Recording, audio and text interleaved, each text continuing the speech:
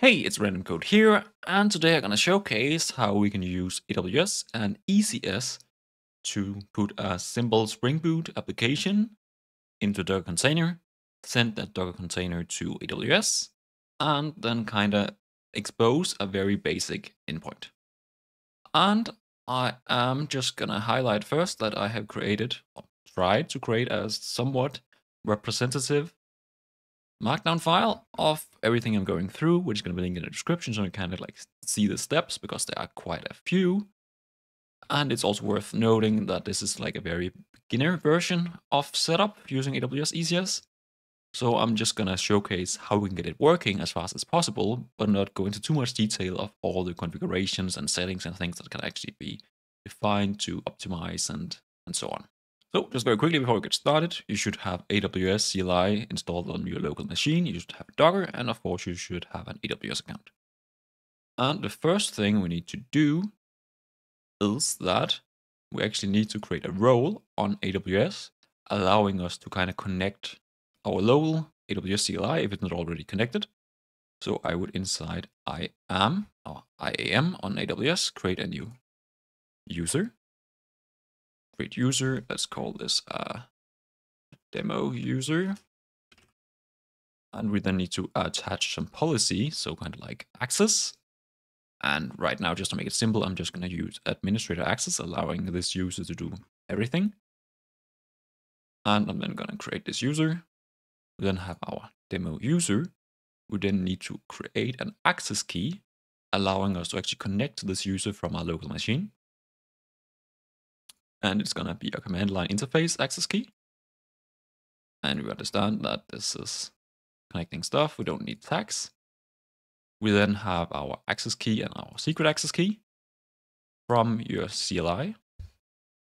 So your PowerShell, if you're on Windows or similar on other systems, you should be able to see first that if you do AWS --version, we should see that it is connected to like the AWS CLI. You can then do AWS configure, which then prompts you to input first. And here you see, because I previously added like an access key and a secret key, it's going to show the previous one, but I'm just going to override it to add a new one. So I'm just going to paste my access key, paste my secret key, and just going to keep the region EU North 1. You might need to define it if it hasn't defined before, and the format of JSON.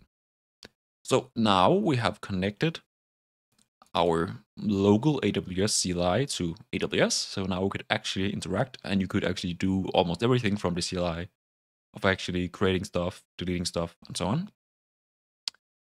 But why we're doing this is because the first thing you need to do when having a basic local application like this, I have my Spring Boot application. I have a basic Docker file. From this Docker file, I'm then going to be building a pretty simple application. This is actually just a very, very simple Spring Boot application, just providing a single endpoint /hello where we present hello world. So what we want to do is then build this and now send it to AWS. And where we're going to be sending it is into the container registry. And we're then going to be inside the container registry creating a new container repository. And we're going to give it a name, and I'm just going to call it demo, maybe Java demo. And we cannot do capital. So let's just do Java demo like that. We're going to just keep it immutable. We're not going to change any of the settings, so just create a very basic repository. So think of the repository as the position for one specific Docker image. And then very nice feature from AWS here is that we can actually just in the top right side, when creating this repository, click view push commands, and it then shows us very clearly what we need to do. So first, you would need to kind of actually connect the Docker, the local Docker, with this kinda. So we just need to authenticate our token for our Docker client to actually be able to push to my specific AWS repository. So again, we're copying this first like login setup inside a terminal. I'm just gonna paste it, give it a few seconds, and we can see here that login succeeded. And it succeeded because we added the AWS configure like access key for our admin user we just created. So if you do this without having like the connection of a user with the correct access, you're not going to be able to log in. But now, just following all the steps, we can then simply build a Docker image, and we're going to tag it with the name Java demo. So again, kind of matching our repository on AWS. So I'm going to go into my Spring Boot application. As you see here, currently I have only an old Postgres image, but let's not worry too much about that. And just very quickly, my Docker file, just using a simple base Java Eclipse Tamarin. I'm copying my jar file from my target folder in my Spring Boot application. I'm going to be exposing port 8080, as that's the basis for Spring Boot if we don't change anything. And when it started, I'm going to start my jar file.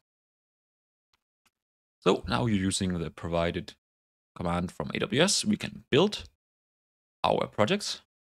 And for me, it's going to be very fast as I have previously built it. But we see here that we now have our Docker image called Java demo. We can see here that it's then suggested or prompted by AWS that we need to tag it with the specific tag matching the name of the repository. So I'm just going to copy paste this.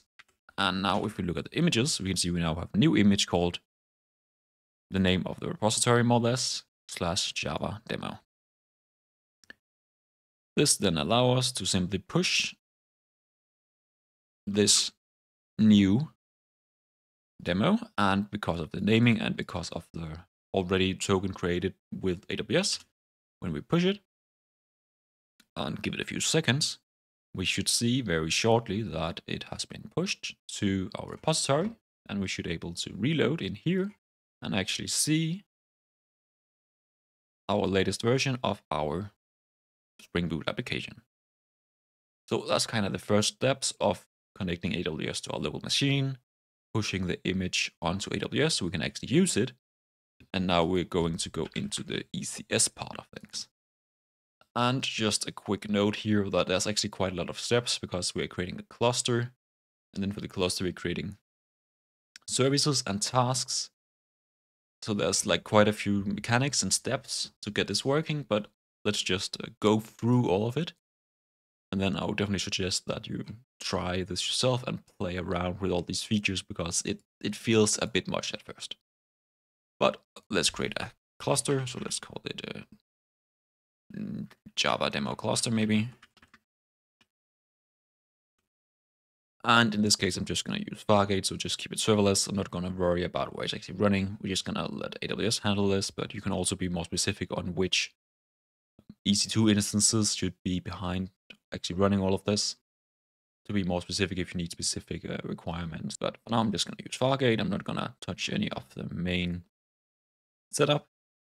And we're then going to give it a few seconds to load. What we then need to do is we actually need to create a task definition. But let's first just let it load to actually see that it works and have a look at how it will be constructed. And let's see. So in here, as you can see, we have our Java demo cluster. I think it might still be setting up in the background, but at least we can see here that our cluster is then going to be running a service. Our service is then going to be running a task. And a task is kind of going to be containing our containers, if that makes sense. So first, we see it successfully created the cluster. We need to go into our task definitions, create a new task definition. And thinking back, our task definition is going to be where we're going to be pointing to our image inside our registry. So we need the URI. So like the specific name or destination for our project.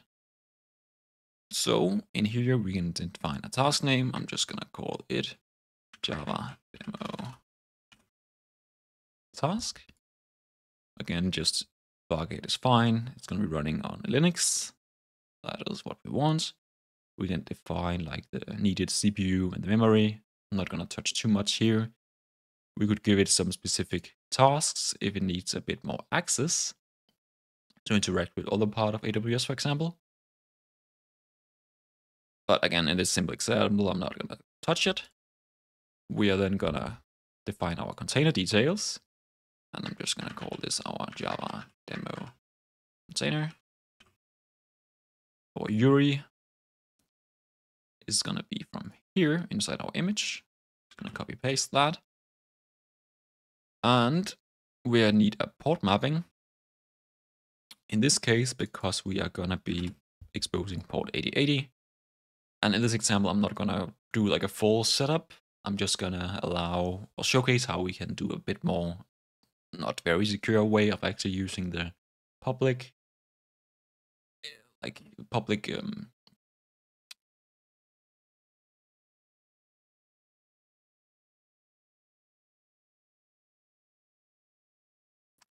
just going to showcase how we can use the public IP of the network the ECS is running inside to actually be able to access it.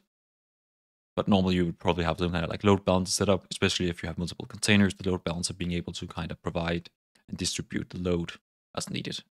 And again, ECS, there's a bunch of auto scaling and everything, and it gets a bit more complicated, but for now, just keeping it simple, pointing to a container inside our task definition, using a port mapping, exposing port 8080. It's TCP, HTTP, that's all fine. We're not going to worry too much about our limits. You could add environment variables if needed. And everything else, let's just keep it as the default for now. We can then create our task. And we can then see that we now have a task containing this container with our one port mapping. Then going back to our cluster, inside our cluster, we can then create a service, where a service is then kind of like telling us how many, or pointing to a task to then run a container. So we're going to be creating a service. We are pointing our service to our Java demo task. And we could have revision. So let's say we want to like update a new container. We would, in the update the task, we could do like change the version of the task. So that's like an inbuilt kind of like versioning setup. Let's call this Java demo service. And again, decide task just one. Here we can start doing replication. We could have multiple tasks handling multiple containers. But again, let's just keep it simple for now. And we could add a load balancer down here if we wanted to, but I'm not gonna worry too much about this. But we could, in theory, add an application load balancer, where we're then gonna pointing to like a HTTP or HTTPS, having pointed to the specific port for our containers, thereby providing actually like a full endpoint. But I'm not gonna do this now. I'm just gonna try to keep it simple and not add too many elements. So we're creating a task, or not a task, we're creating a service for our task. And we can see down here that if we just give it a few seconds, we should see, if we go back to our cluster, we can now see that we have one pending. So we have a service telling it to run one task, telling it to start a specific container. So now I'm just going to let it run for a few minutes to kind of have it go through this full process of starting everything, and we should then see that we would have a running container.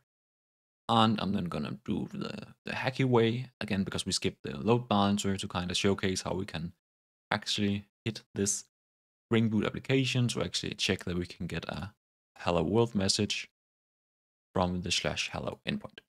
And here we go. We can now see that our cluster has 0 pending and 1 running. If we then go into the cluster, we can see that for our services, its status is active.